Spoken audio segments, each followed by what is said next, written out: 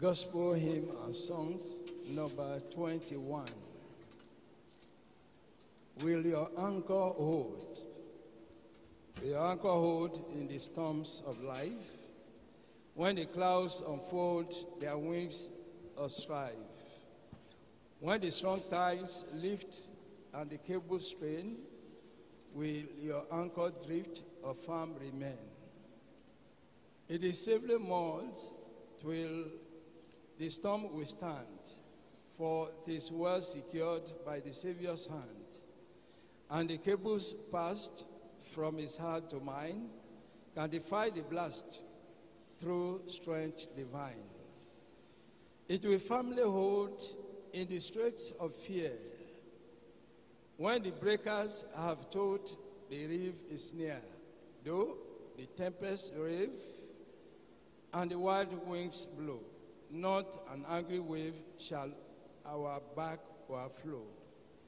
It will surely hold in the floods of death, when the waters cold shields our latest breath. On the rising tides, it can never fail, while our hopes abide within the veil. When our eyes behold through the gathering night the city of gold, our harbor bright, we shall anchor fast by the heavenly shore, with the storms all pass forevermore.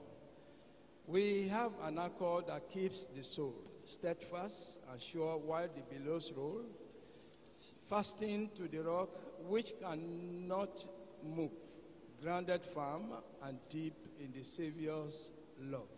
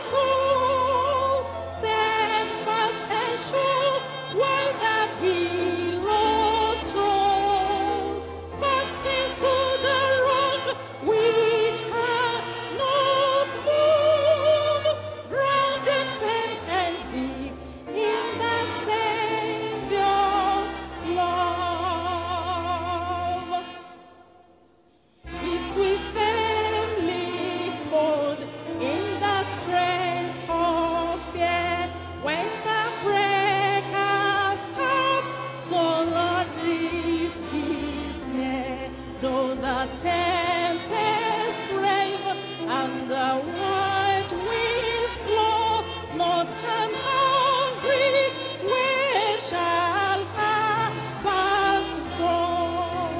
We have an anchor that keeps the soul steadfast and sure while the billows roll. Fast into the road which cannot move, grounded firm and deep in the Saviour's love.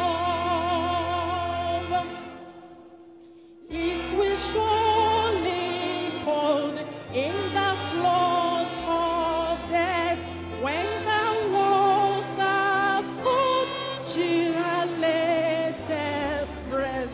On the rising tide, it can never fail, while our hope abide within the veil. We have an anchor that keeps the soul steadfast and sure while the billows roll. Fast into the road which cannot move, grounded firm and deep in the Saviour's love.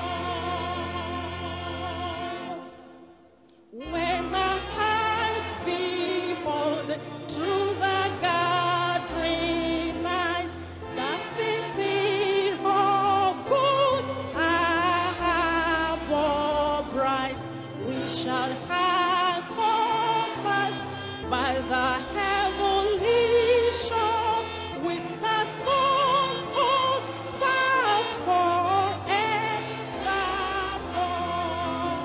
We have an anchor that keeps the soul steadfast and sure while the billows roll. Fast into the road which cannot move, grounded firm and deep in the Saviour's love. Amen. We have an anchor that keeps our soul. So open your mouth and begin to talk to the Lord this morning. Whatever storm, whatever problem, whatever challenge you are passing through this morning, everything.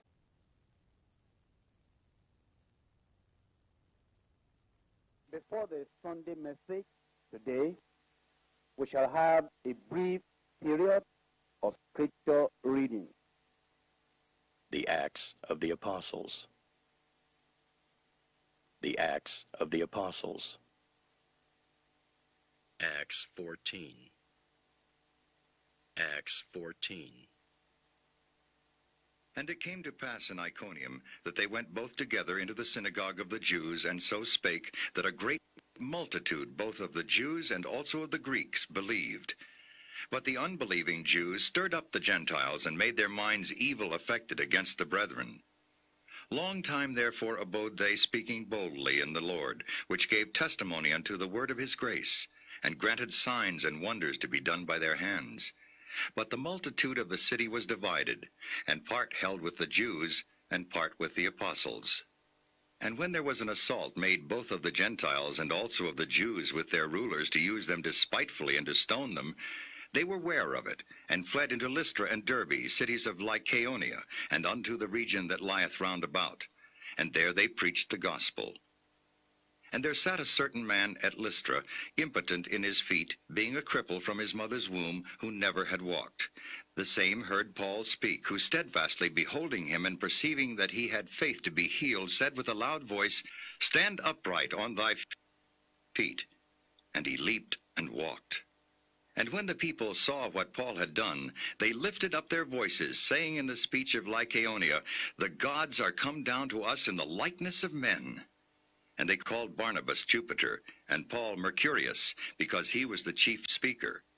Then the priest of Jupiter, which was before their city, brought oxen and garlands unto the gates, and would have done sacrifice with the people. Which when the apostles Barnabas and Paul heard of, they rent their clothes, and ran in among the people, crying out and saying, Sirs, why do ye these things? We also are men of like passions with you, and preach unto you that ye should turn from these vanities unto the living God, which made heaven and earth and the sea, and all things that are therein, who in times past suffered all nations to walk in their own ways. Nevertheless, he left not himself without witness, in that he did good, and gave us rain from heaven, and fruitful seasons, filling our hearts with food and gladness. And with these sayings scarce restrained they the people, that they had not done sacrifice unto them. And there came thither certain Jews from Antioch and Iconium, who persuaded the people, and having stoned Paul, drew him out of the city, supposing he had been dead. Howbeit, as the disciples stood round about him, he rose up, and came into the city, and the next day he departed with Barnabas to Derbe. And when they had preached the gospel to that city, and had taught many, they returned again to Lystra, and to Iconium and Antioch, confirming the souls of the disciples, and exhorting them to continue in the faith, and that we must, through much tribulation, enter into the kingdom of God. And when they had ordained them elders in every church, and had prayed with fasting, they commended them to the Lord, on whom they believed. And after they had passed throughout Pisidia, they came to Pamphylia, and when they had preached the word in Perga, they went down into Attalia, and thence sailed to Antioch, from whence they had been recommended to the grace of God for the work which they fulfilled. And when they were come and had gathered the church together, they rehearsed all that God had done with them, and how he had opened the door of faith unto the Gentiles. And there they abode long time with the disciples. Acts 15. And certain men which came down from Judea taught the brethren, and said, Except ye be circumcised after the manner of Moses, ye cannot be saved. When therefore Paul and Barnabas had no small dissension and disputation with them, they determined that Paul and Barnabas and certain other of them should go up to Jerusalem unto the apostles and elders about this question. And being brought on their way by the church, they passed through Phoenicia and Samaria, declaring the conversion of the Gentiles. And they caused great joy unto all the brethren. And when they were come to Jerusalem, they were received of the church and of the apostles and elders, and they declared all things that God had done with them.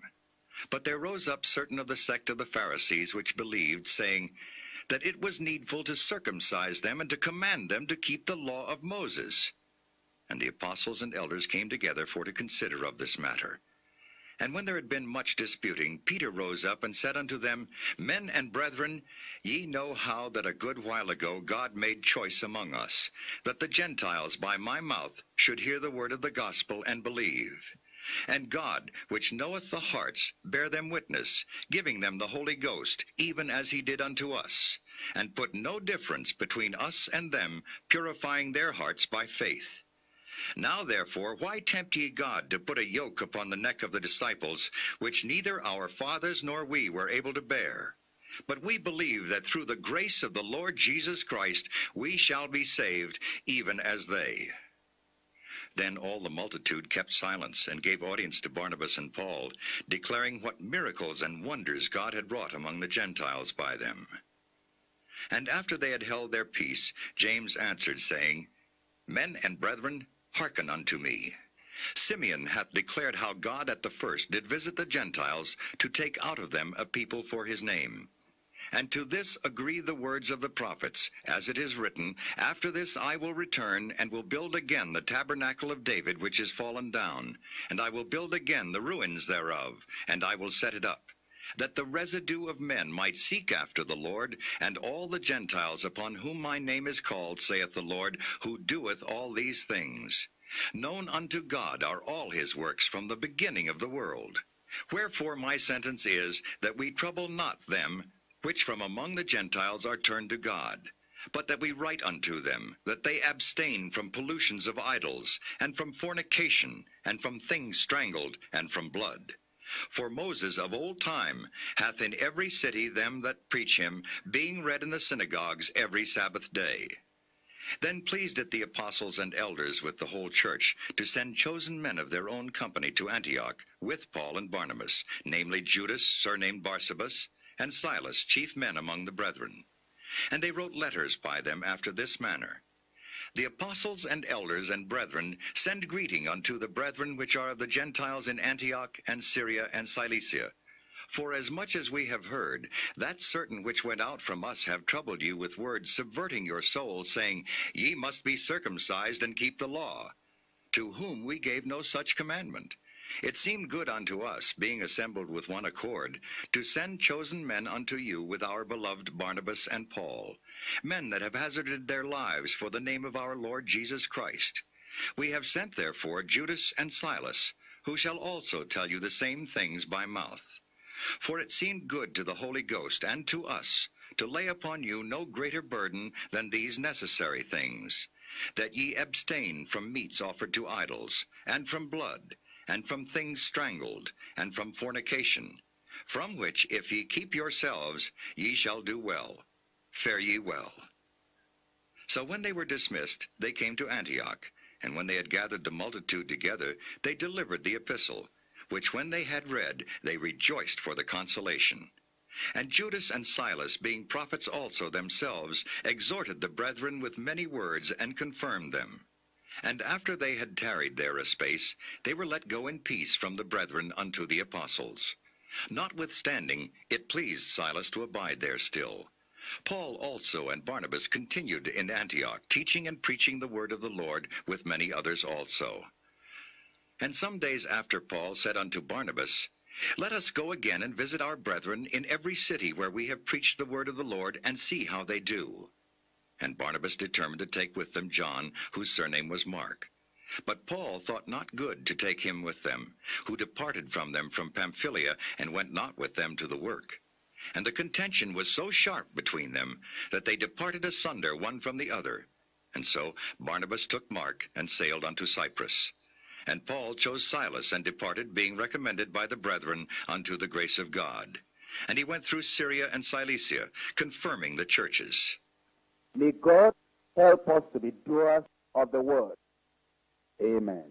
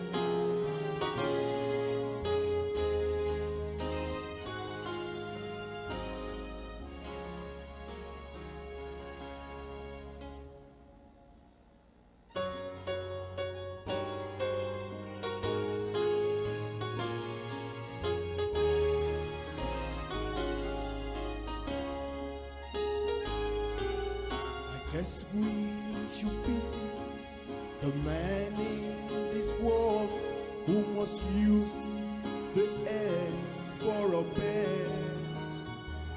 And I guess we should pity the man who must toil from dawn till dusk for bread. For this can be reached if they have contentment and sharing God's salvation plan. But if you know any who know they have plenty and lost, then pity the man.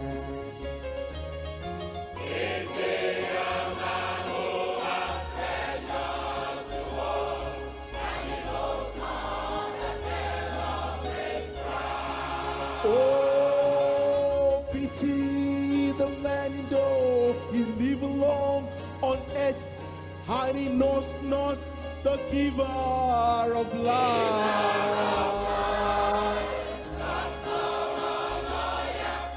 Traveler or merchant or builder who builds on the sand. Pauper or king to be saved is a thing. If it's lost, then pity the man.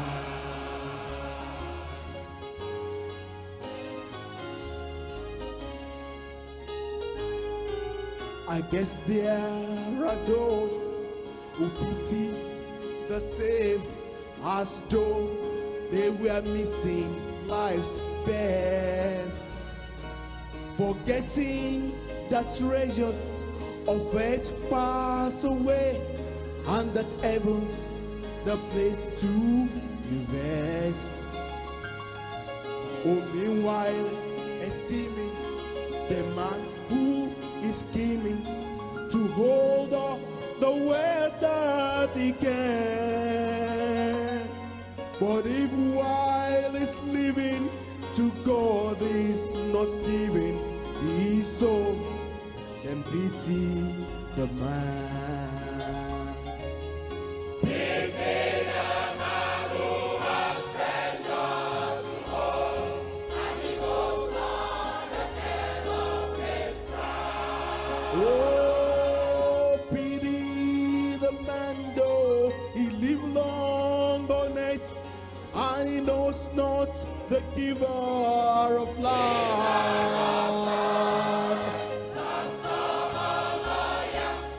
Traveler, merchant, or builder who build on the sand. Pauper or king to be saved is the thing. Lost can pity the man.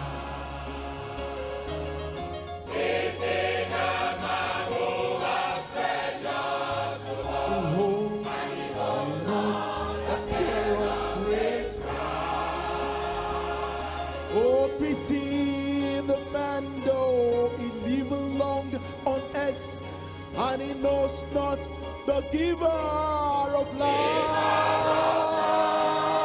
Doctor or lawyer, traveler or merchant, builder who builds on the sand.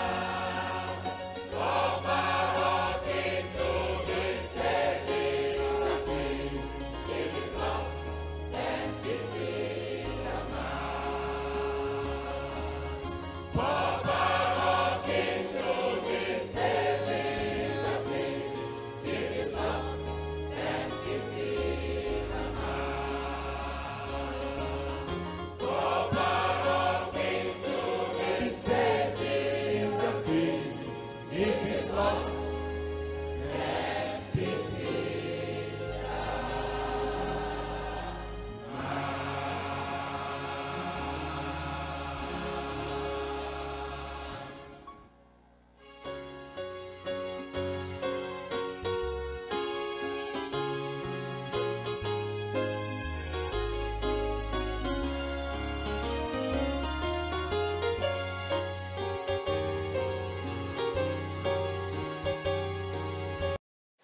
Let's pray together. Father, we thank you for this hour. Thank you for your goodness. Thank you because you are forever the same. You are God and you change not. Therefore, none of your people will be consumed. Lord Jesus, we thank you because you are forever the same. Yesterday, today, and forever. And therefore we're believing what you did in days gone by, you will do in every life. No exception. No unfortunate brother or sister. No unfortunate youth or adult. Everyone you'll bless today in Jesus' name. Our children are blessed. Our young people are blessed.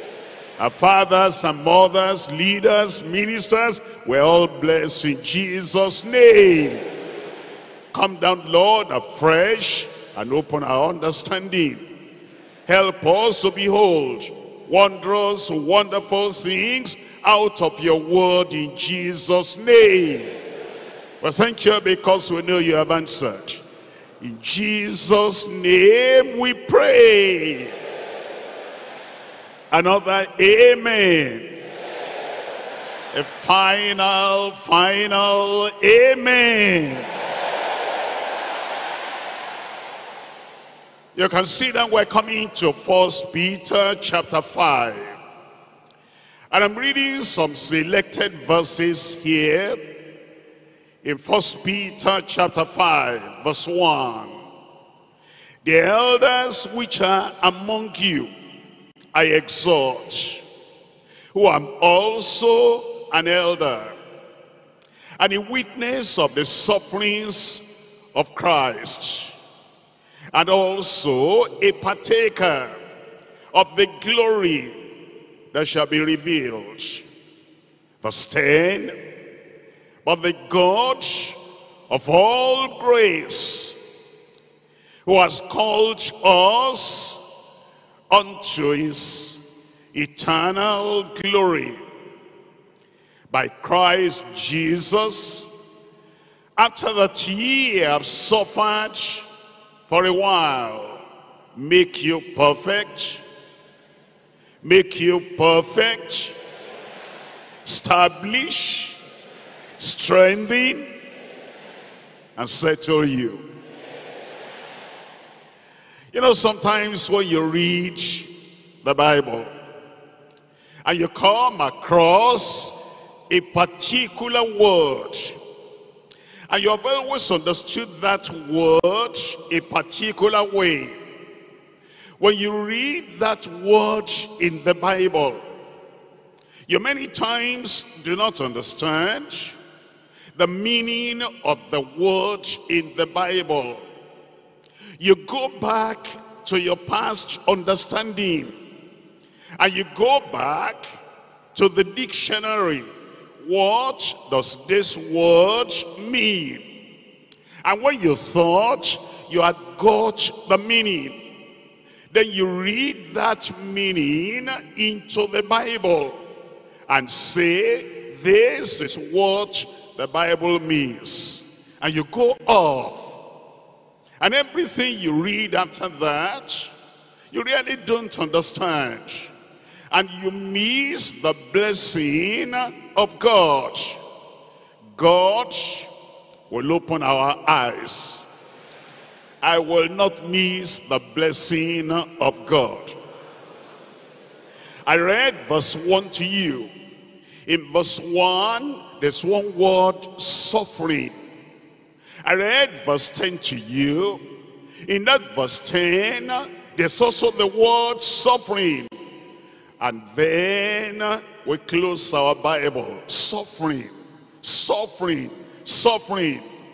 As if the whole of life is taken up with suffering. And what do we call suffering? We equate suffering with sickness, with attack, with affliction, with Satan, with the whole of the world against us. Look at that verse again. The elders which are among you, I exhort, who am also an elder and a witness of the sufferings of Christ. The sufferings of Christ. Christ did not suffer sickness, cancer, leukemia, tuberculosis, blindness, deafness, paralysis, sufferings of Christ. It's talking about Calvary.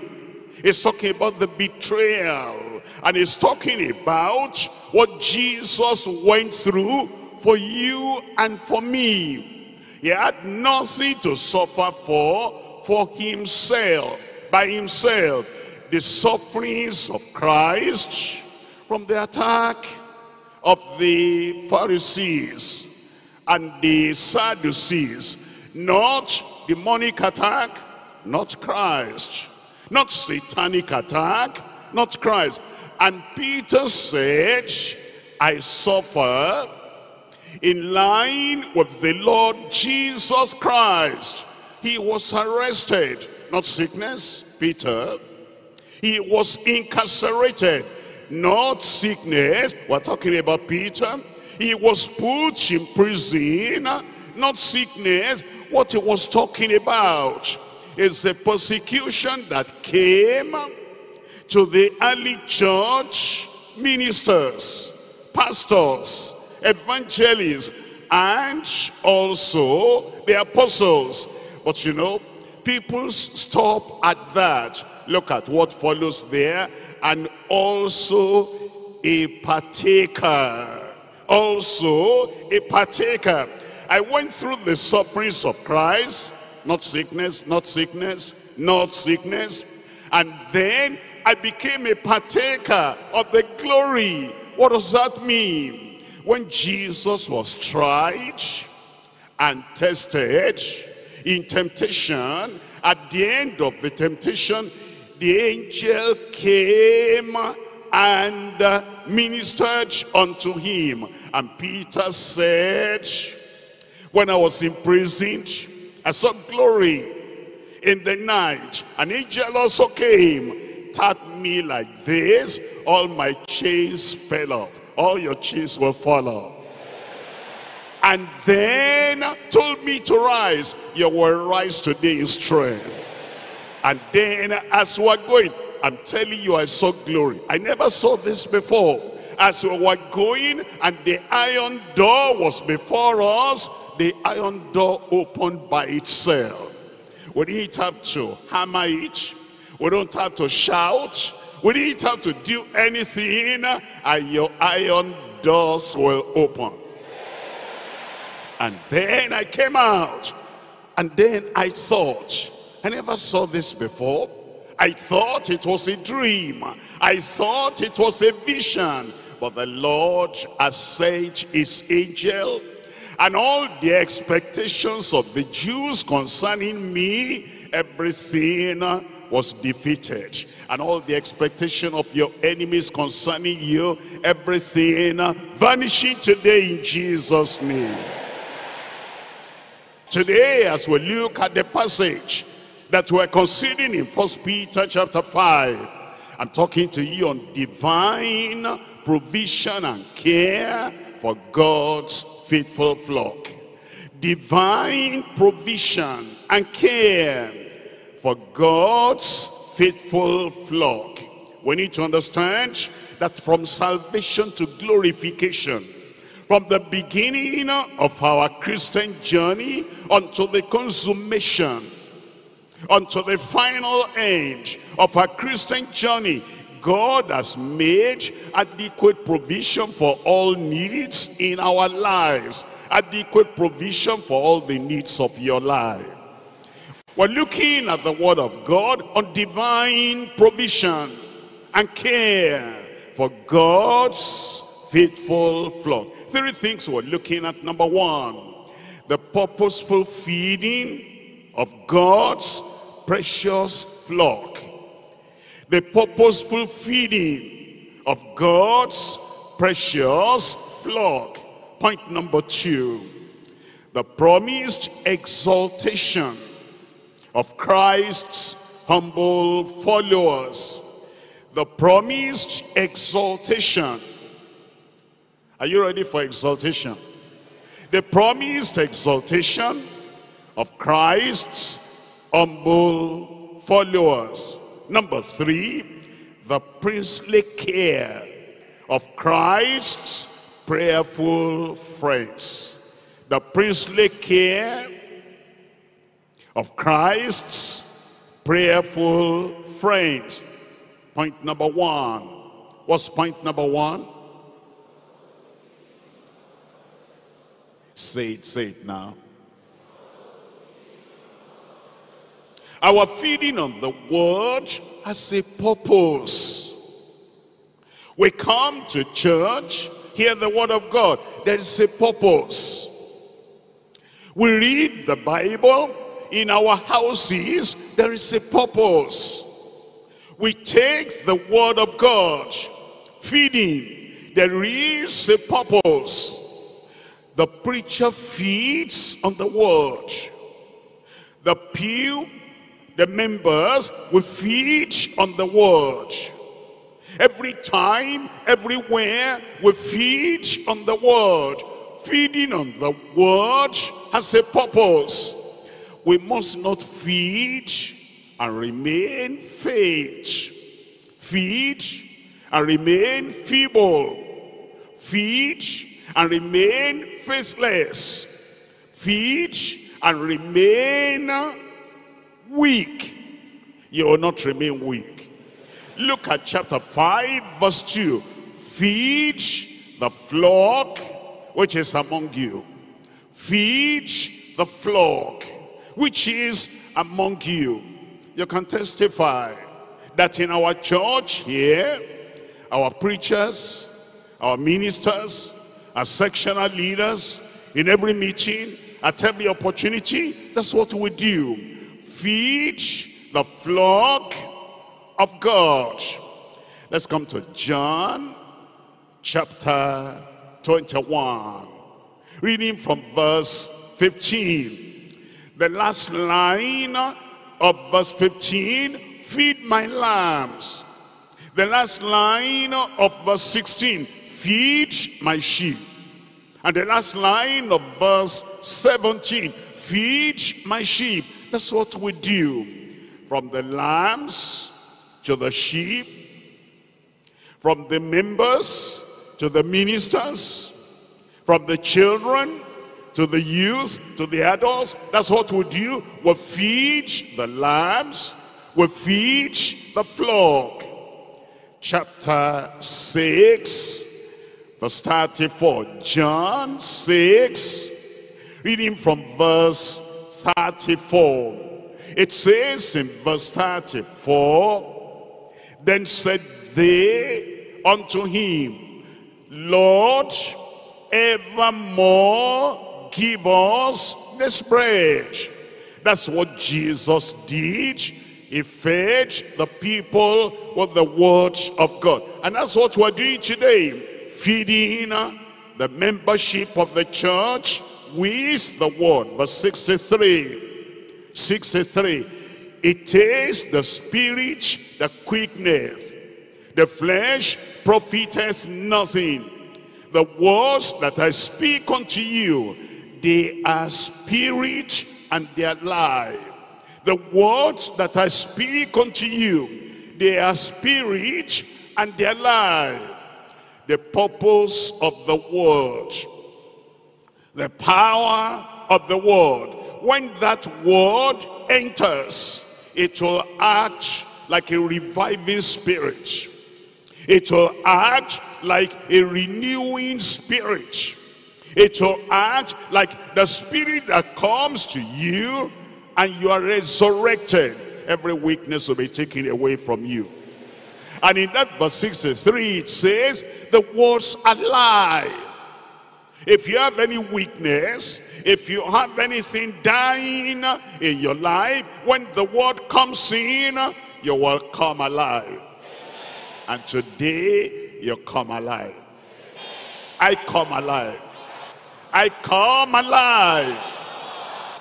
The purpose of feeding, purposeful feeding of God's precious flock is meant to revive you. It's meant to resurrect you. It's meant to enlighten you. It's meant to show you light And it's made to make you strong. You eat, you become strong. Feed, you become strong. And the word normally, without another thing. You know, sometimes when you're hungry, almost fainting, no stress, totally weak, and then you're called, it is supper time, or breakfast time, or lunch time. And then you take that food and you drink water on it, the weakness is gone. Am I right? And all the fainting, everything is gone. The same thing with the word of God.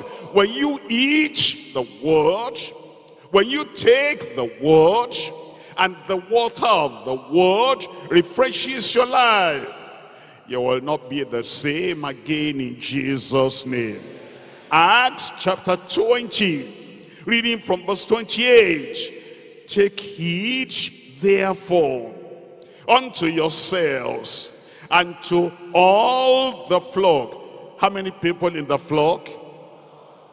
How many people are we feeding in the flock? Tell me now. All the flock. Are you part of this? And the purpose of feeding must be fulfilled in your life. And over which the Holy Ghost has made you overseers to feed the church of God. To feed the church of God. Feed the church of God, which he has purchased with his own blood. The flock purchased with his own blood. Many people don't talk as if they know that they have been purchased at a high price. From where were they purchased? We cannot just say from society. There was somebody that held you captive, wanted to waste your life, wanted to destroy your life, and you were helpless. You were his property. And now Jesus, with his blood, came and snatched you out from the hand of that one that held you captive. And he purchased you with his precious blood. He purchased you from whose hand? I said he purchased you from whose hand? I can't hear you. From Satan's hand. And he has not decided, and he will not decide, I purchase you because you are precious, and I purchase you from Satan's hands, I throw you back to the devil. Is he going to do that? How are you going about? And you are saying, Satan will not leave me alone. I thought you are purchased. I thought you are rescued. I thought he had redeemed you, and you are no more a property of Satan. Look up at me here. I am not a property of Satan. Even the hairs on your head are all numbered. The fingernails are all numbered. And every part, every cell in your body, purchased by the Lord, you will not go back to Satan. The flock of God, whom he has purchased with his own blood, feed them. Feed the people of God. When we are fed, what's the result? When we are fed, what's the result? Jeremiah, reading from verse 3. Jeremiah chapter 3, I'm reading from verse 15. Jeremiah chapter 3, verse 15. And I will give you pastors according to mine heart. I will give you, tell me, Pastors, according to mine heart. If God gives us any pastor at all, he gives us pastors according to his heart.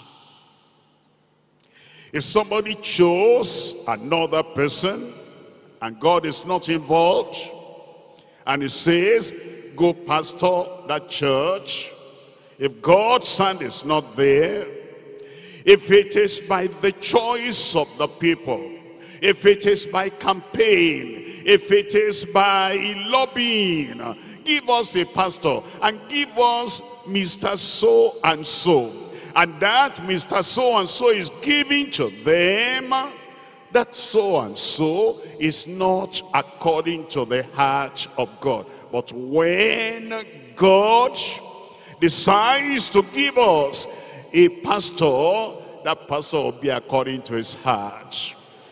We shall, tell me, feed you with knowledge and understanding. Feed you with knowledge, the knowledge of what Christ has done, the knowledge of who Christ is. Jeremiah chapter 15, I'm reading from verse 16. Thy words were found, and I did eat them. Thy words were found, and I did eat them.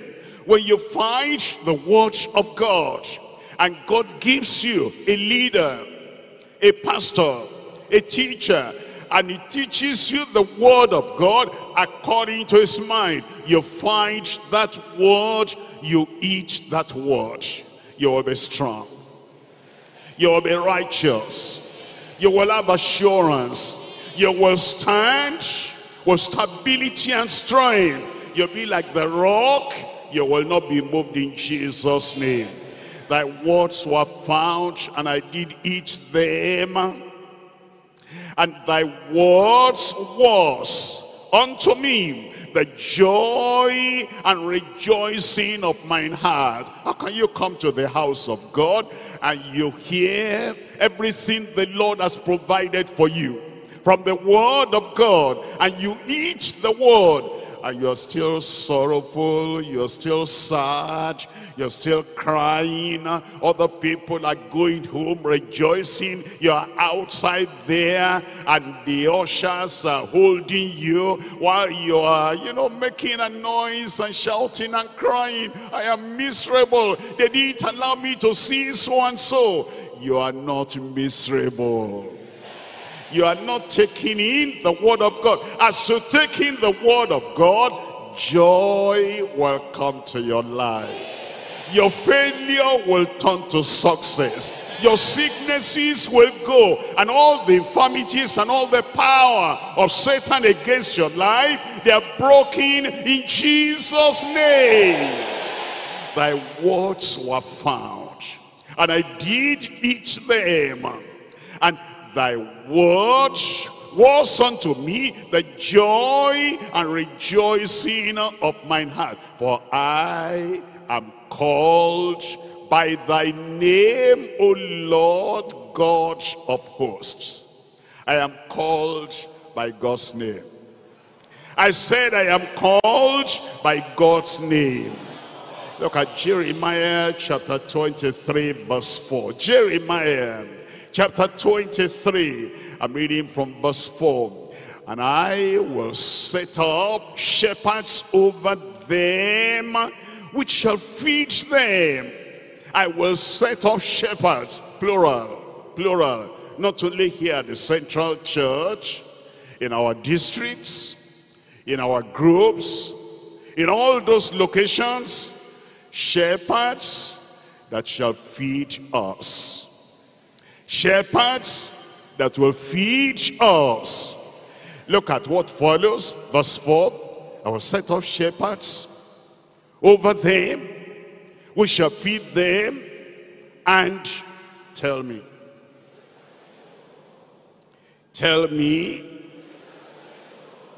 they shall fear no more. Just the word. We're not talking of prayer now. We're not talking of calling anyone. We're not talking of sending an SOS to God, just by feeding on the word of God. Because whatever the word says will be done. Whatever the word proclaims will be achieved in every life in Jesus' name. And just feeding on the word of God, they shall fear no more. In your life, no fear. In my life, no fear. In your family, no fear. In your place of work, no fear. When you hear the word of God, you understand that the Almighty God determines every detail of your life. The enemy cannot decide any detail in your life. If they try, they're wasting their precious time. Your life is in the hand of the Almighty. They shall fear no more, nor be dismayed. You will not be dismayed. You will not be confused, neither shall they be lacking, says the Lord. Says the Lord. Says the Lord. Who said you will not lack? I said, who said you will not lack? The Almighty God that said it, it is done. Look at Psalm 107. Psalm 107. I'm reading from verse 20. He sent his word. Tell me. He sent his word. He sent his word and healed them and delivered them from their destructions. You're delivered. You're healed. That's the word. Speak the word only, and my servant shall be healed. You're healed in Jesus' name. Abundance in your life through the word in Jesus' name. Point number 2. The promised exaltation of Christ's humble followers. The promised exaltation of Christ's humble followers. Let's come to 1 Peter chapter 5 verse 5. Likewise, ye younger, submit yourselves unto the elder. Yea, all of you be subject one to another, and be clothed with humility. For God resisteth the proud, but giveth grace to the humble. Giveth grace to the humble. Have you noticed there are two sets of people there? The proud, they lose a lot. God resists them, keeps them at arm's length, at a distance. But the other group, the humble, God gives us more grace. God give you more grace. Verse 6, humble yourselves, therefore, because of what he will give to the humble, because of what he will do to the humble, because of the exaltation is bringing to the humble. Humble yourselves, therefore, under the mighty hand of God. You will not be under the mysterious hand of Satan. Satan will not be around you. Satan will not be on the roof of your house. If there's any sound there, it's either, something electronic is sounding there, or the wind is blowing something there. The wind is not Satan. Satan will not be on your roof. It says, humble yourselves, therefore, under the mighty hand of God. You'll be under the mighty hand of God, that he may exalt you in due season. I see exalted people here. I said I see exalted people here. Concentrate on God and look at God and be under the mighty hand of the Almighty God. He will exalt you in Jesus' name. Now, let's come back to this idea of suffering. Many people don't understand. Even if you are suffering, do you know that humility alone can reverse your suffering? You didn't answer me.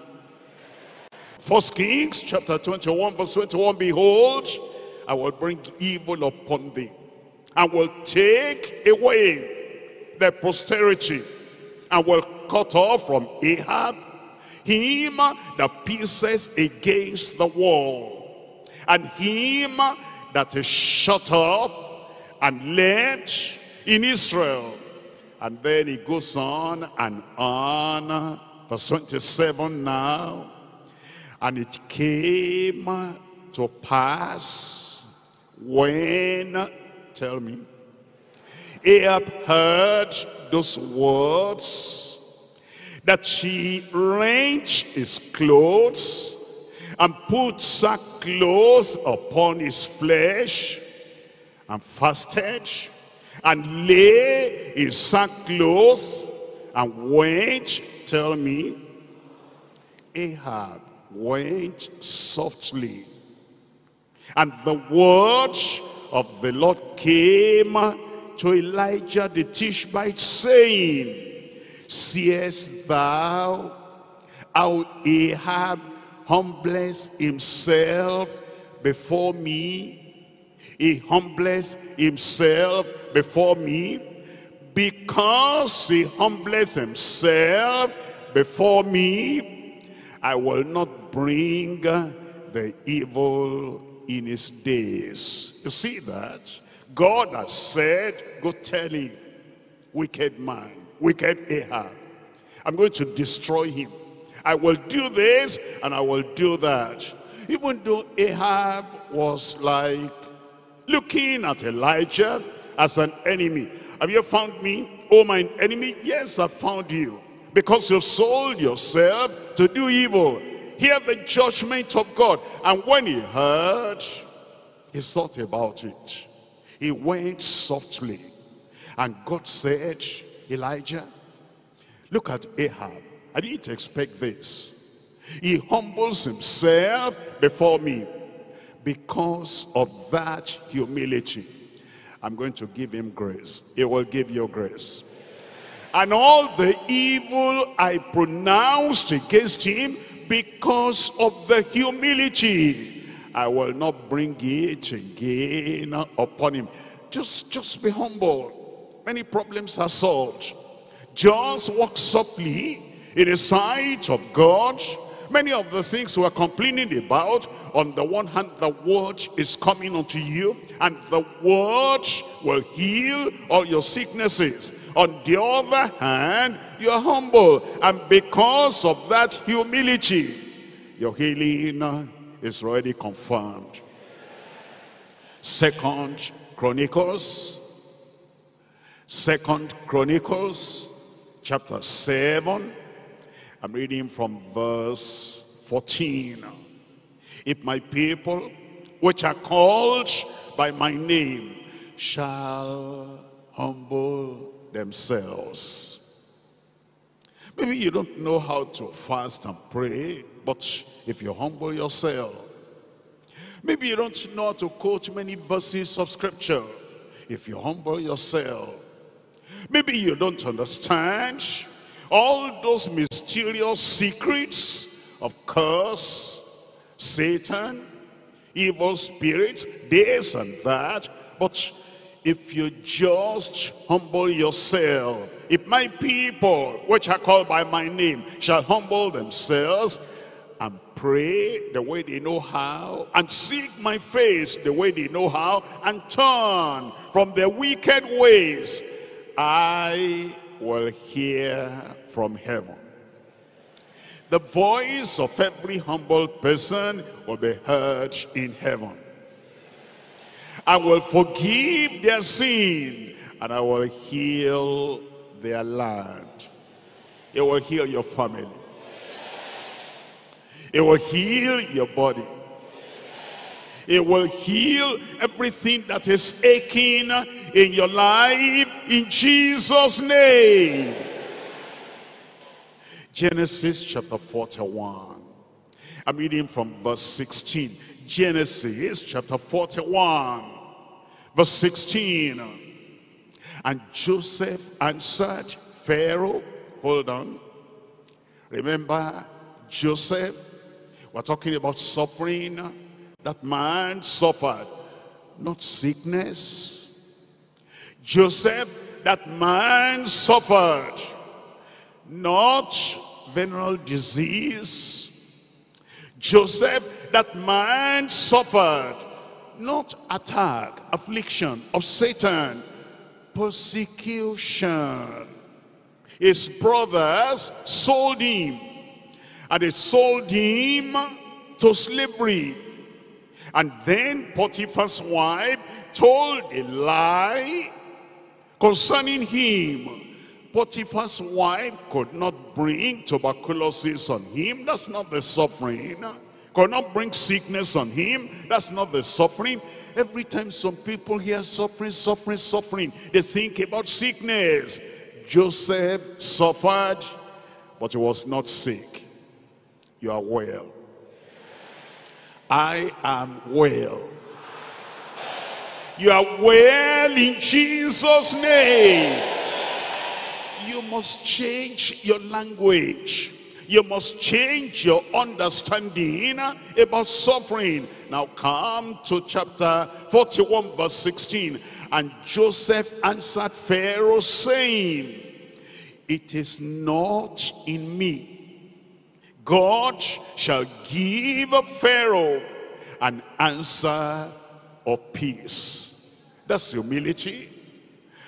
Pharaoh said, I've heard of you, and I want you to demonstrate what I've heard, that you're able to interpret dreams, and whatever you interpret, that's what my cupbearer told me. And that's what my baker, that's what they said about the baker, that what you said was fulfilled. Now come, show me. And he will not allow any flattery. And he said, no, it is not in me. God shall give Pharaoh an answer of peace. Is that pride or humility? I said, is that humility or pride? Humility. Look at the result. By the way, Joseph had a dream. And that dream, the persecutors, opposers, they wanted to drown the dream. Kill the dream. Kill the dreamer. He will not succeed.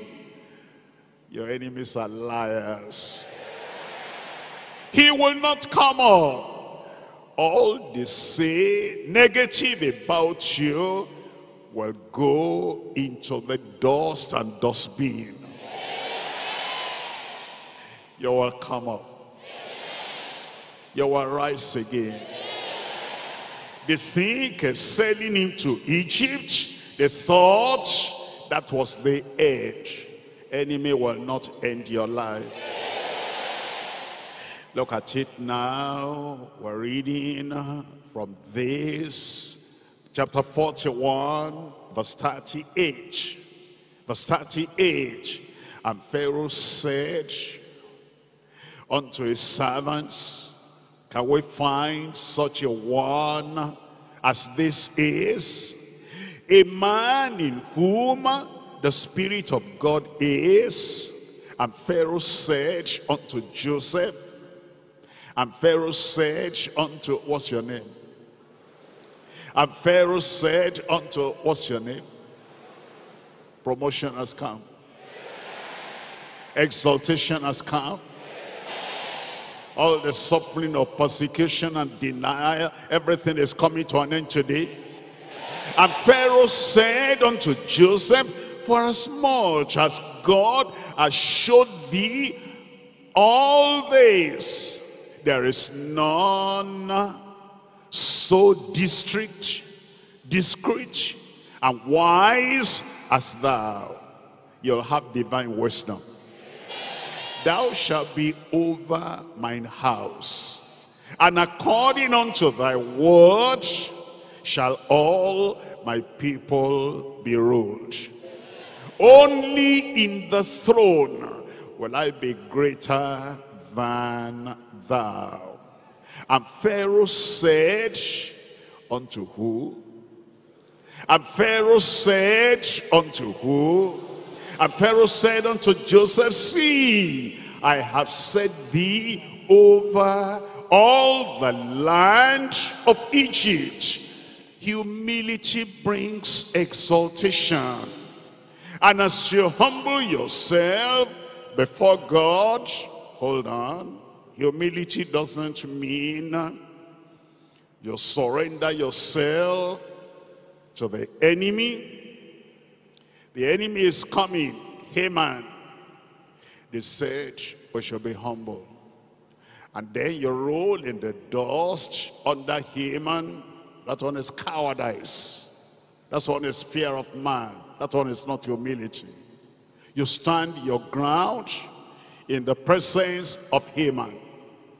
Somebody tell me, give me a good amen. Haman, enemy of righteousness, enemy of the Jews, enemy of progress, enemy that won't bragging and said, I will finish him. If you bow and bend because Haman said, I will finish him, that one is not humility, that one is fear. I'm afraid. They said they will finish me, but they cannot finish you. Look up at me here. Can they finish me? Anything that cannot finish me cannot finish you.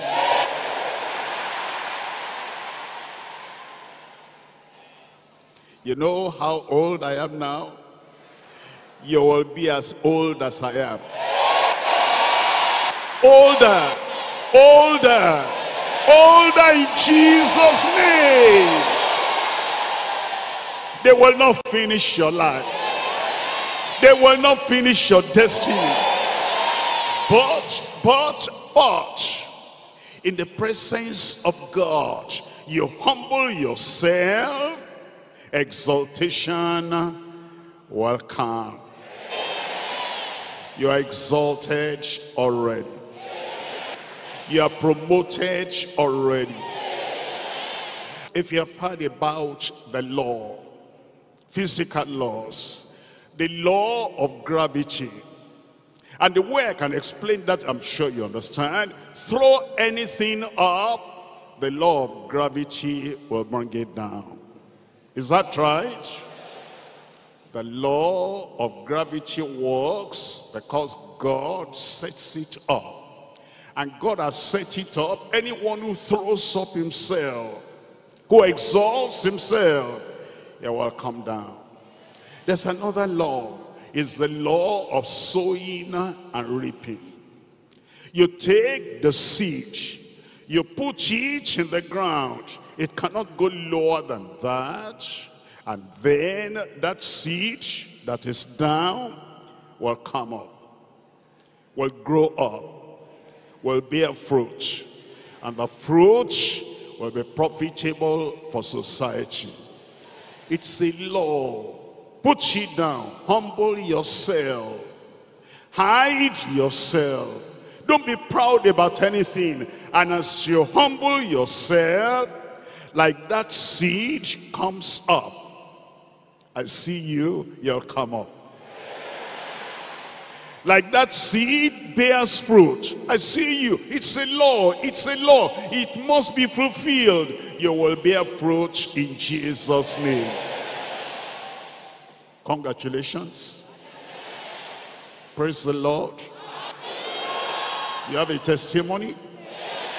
The Lord will put testimony in your mouth in Jesus' name. Humble yourself in the sight of the Lord.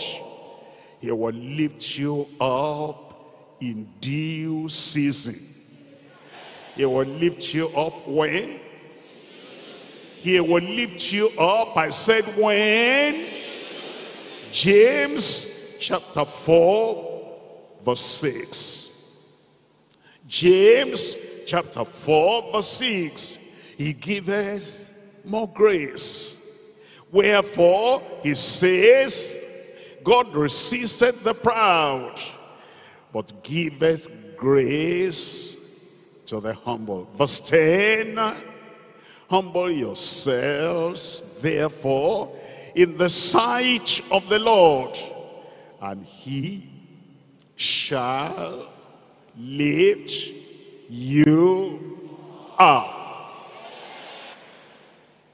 He will lift you up. When God says yes, nobody can say no. Don't think about your background, about your family, about your village, about what happens to cousin, happen to brother, happen to sister. God has singled you out. He will lift you up in Jesus' name. Point number 3 now, the princely care of Christ's prayerful friends. 1 Peter chapter 5. I'm reading from verse 7.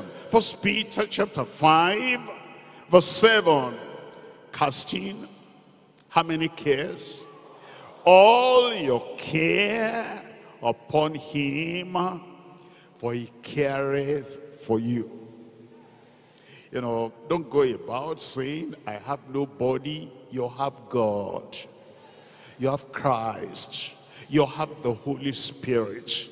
You have the promise of God. You have the power of the Holy Ghost. You have inheritance in heaven. And you have your Savior, the Spirit, the Comforter, abiding with you. All your cares are taken care of. Casting all your care upon him, for he careth for you. He calls you friend.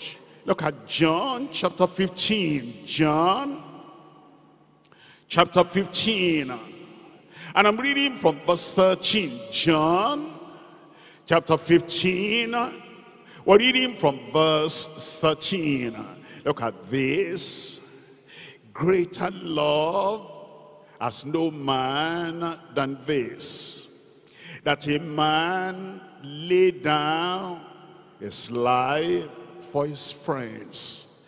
That a man lay down his life for his friend. Look up here. Let's say somebody was in the prison. He has been sentenced to life imprisonment. And at the end of that life imprisonment, they're not going to allow him to die peacefully.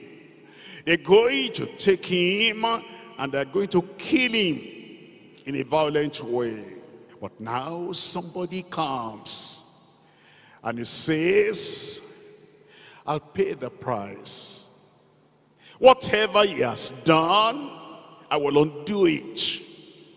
And then he released him from the prison where he had life sentence. After coming out of the prison, now he needs a piece of bread. The person who paid the high price to take him out of the prison. Will he give him, can he give him a piece of bread? Of course. Now he needs clothes to clothe himself. The one who has taken him out of life imprisonment, can he give him clothes to wear?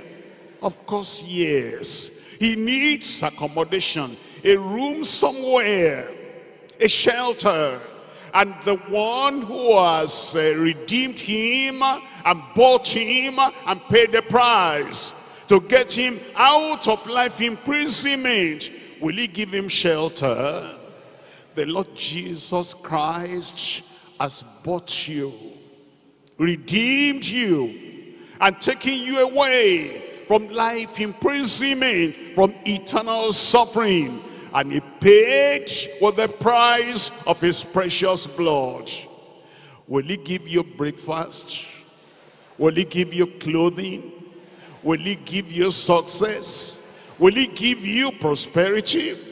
Will he give you anything you need? He will. And he calls you friend. Jesus calls me friend. Jesus calls you friend.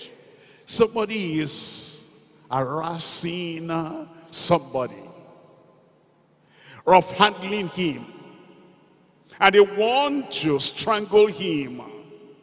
And then a soldier, brigadier, general, armed to the teeth, is coming along, and he looks at people that are rough handling somebody. And he looks at the person they are rough handling, and he says, why? That's my friend. Will he just pass by? Leave him in the hands of those who want to take life out of him?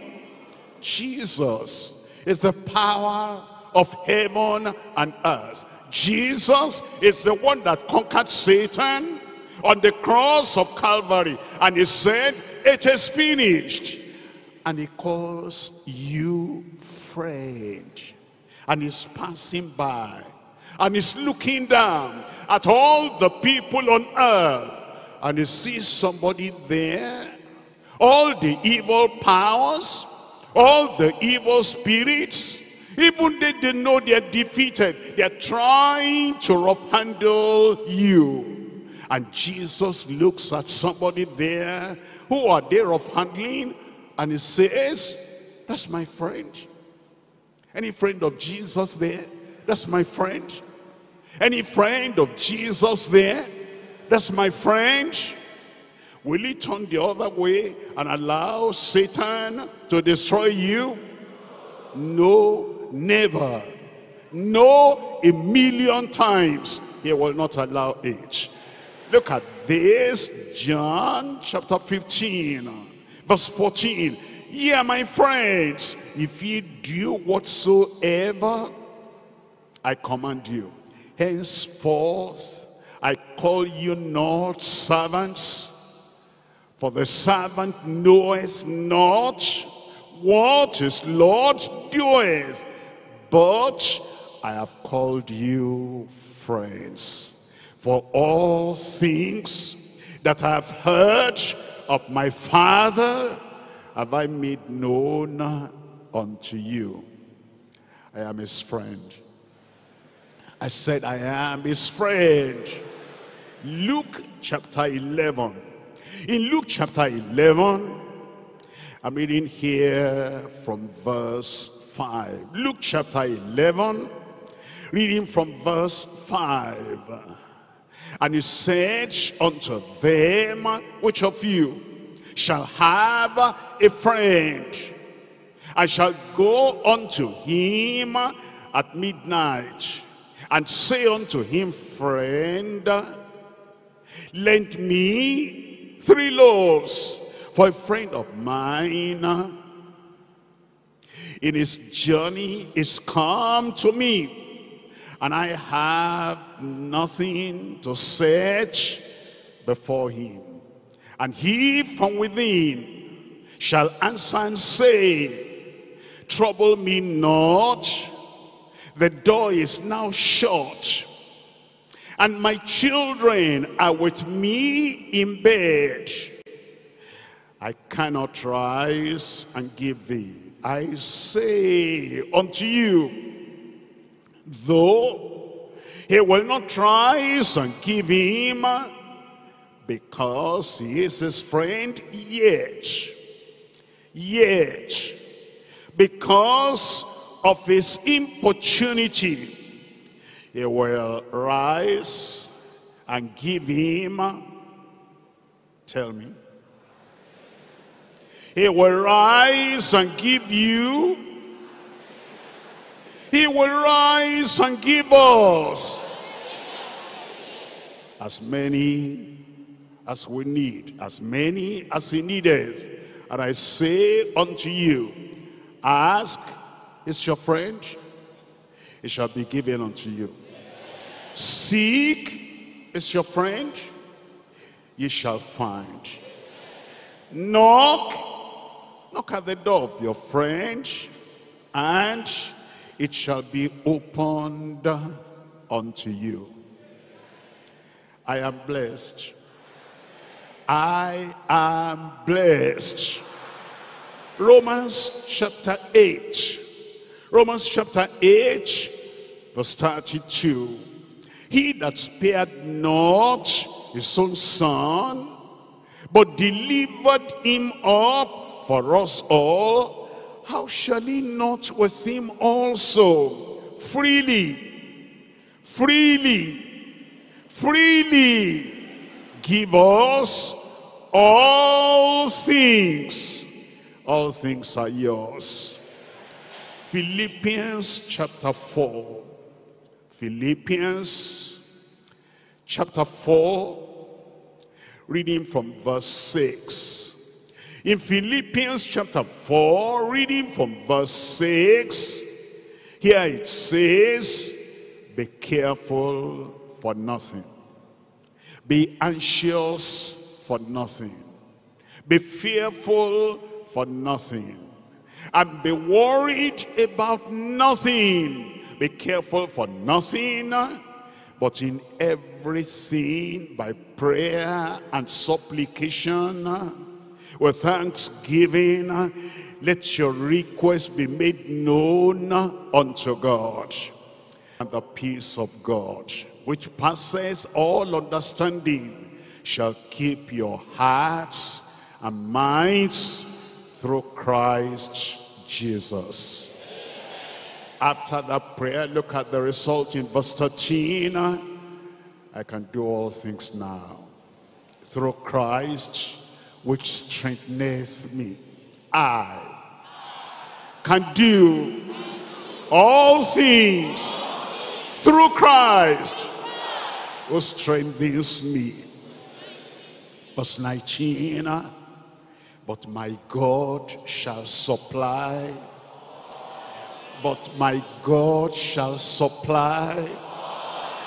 But my God shall supply all your need according to his riches in glory by Christ Jesus. All things are yours. All things are mine. All things are mine.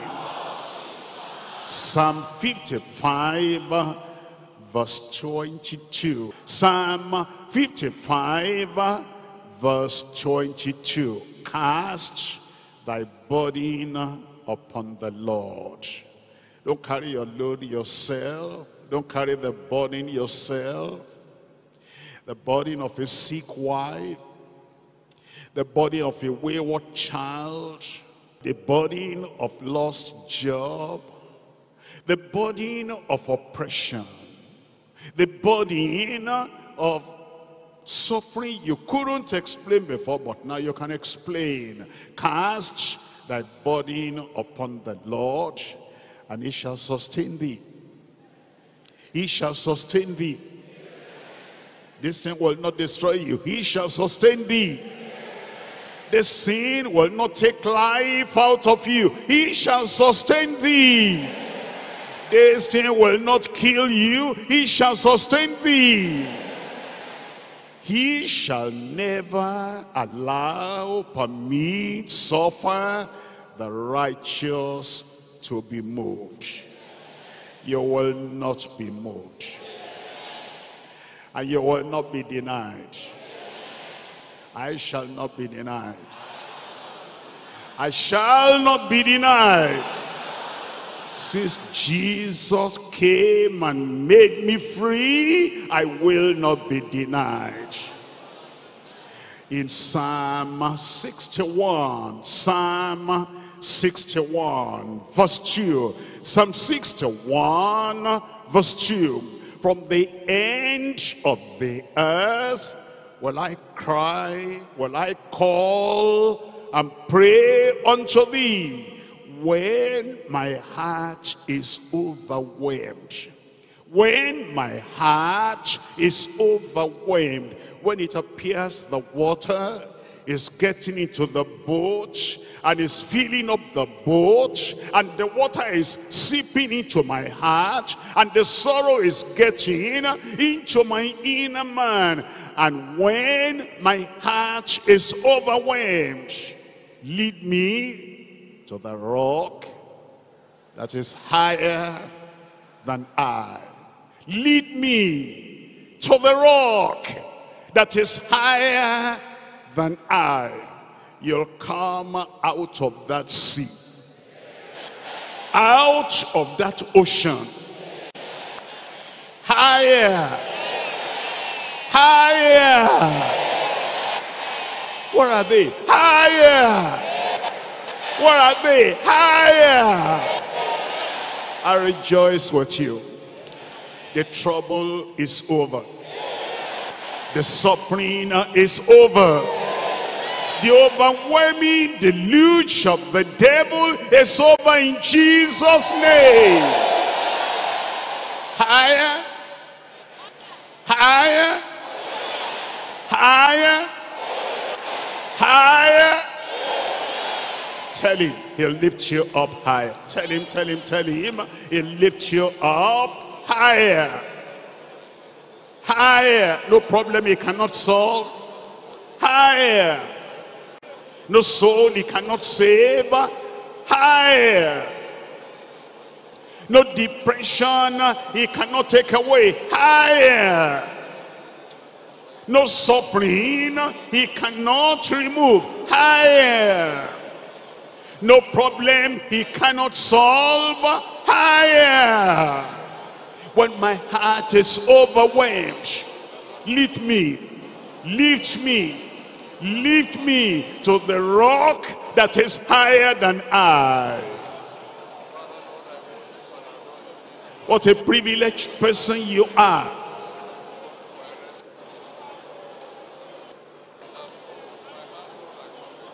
What a precious person you are. What a blessed person you are. Higher. He lifts you high. Make sure you are saved. Make sure you are born again. He loves you. He loves you. He loves you.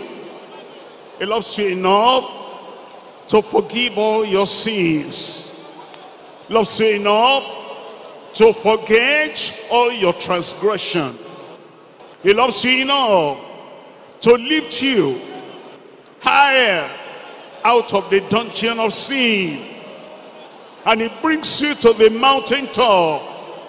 Lift me to the rock that is higher than I.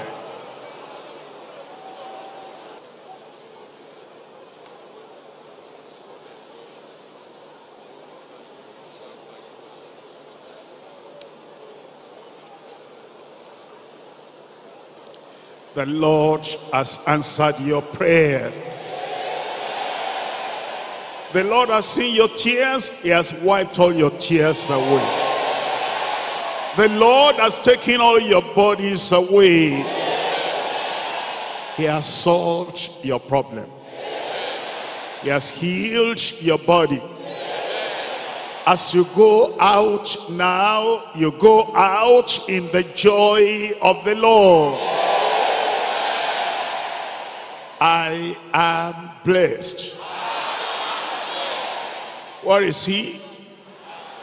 Where is she? You are blessed in Jesus' name. Father, what a caring Father you are. What a loving Father you are. What a merciful Father you are. And what a burden bearer you are. Thank you, Lord, for what you have done. You have wiped the tears of your people away. You have taken the sicknesses of your people away. You have taken their bodies away. Brother, the Lord has answered.